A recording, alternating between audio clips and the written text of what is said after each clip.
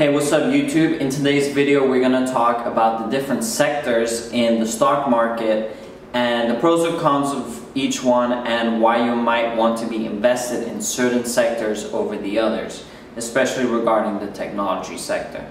So there's a bunch of sectors, there's the healthcare sector, there's consumer staples, which are everyday goods, there's consumer cyclicals, which are things like television and more luxury goods like cars.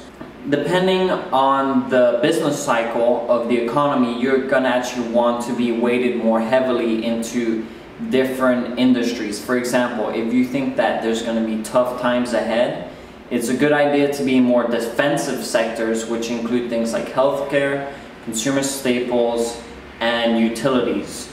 Those are our defensive sectors because they tend to do okay even in a recession.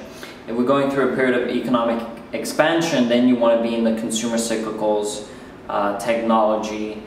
Depending on how you want to construct your portfolio, you can allocate accordingly. Getting into, what is my favorite sector long term, it's the technology sector. If there's something that I'm seeing in this world, is that technology taking over the world, in where wealth is becoming increasingly concentrated, and technology goes hand in hand with that, because with technology comes efficiency, and whoever owns the technology ultimately, reaps all the benefits. And we can see this, that now in our economy, Apple overtook Exxon as the largest cap company.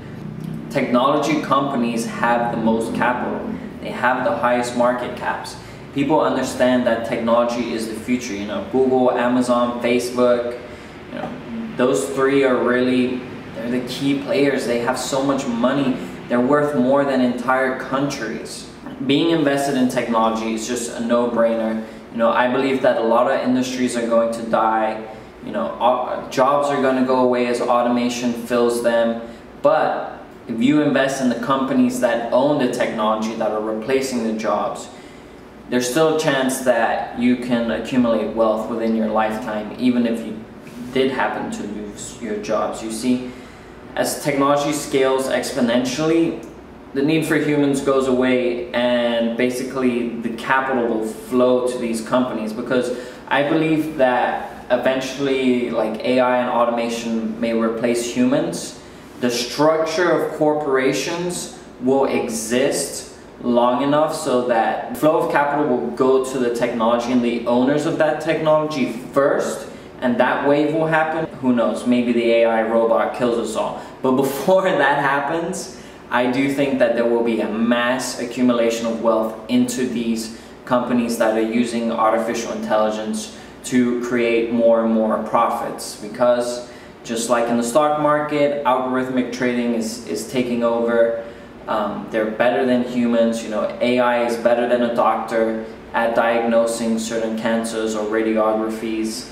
And so it just seems logical to me that artificial intelligence is going to be more profitable than humans. They're going to know how to make money and extract wealth from the system. And the good thing is that these robots or these programs are going to be within the confines of certain companies at first. And so there's definitely an opportunity for you to capitalize on that. So technology, the technology sector, if I was invested in the stock market, what I would be invested in is I would literally only invest in technology companies that have artificial intelligence programs, because I think that is the long-term future.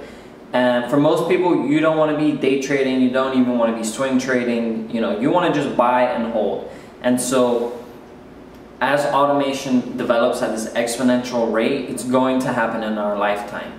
So don't be ignorant about it. Don't think that, oh, it's so far off. These artificial programs are already beating humans at chess, at Go, at poker.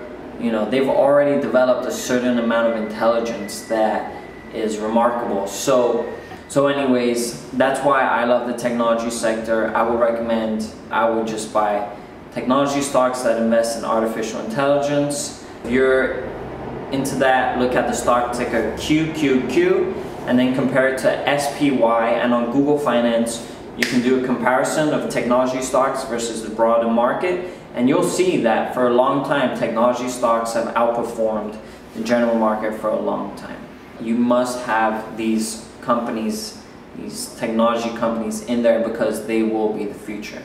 If you like this video, make sure you subscribe. We're making new content every single day, and my goal is to help you reach financial freedom at a young age and become the best person you can be.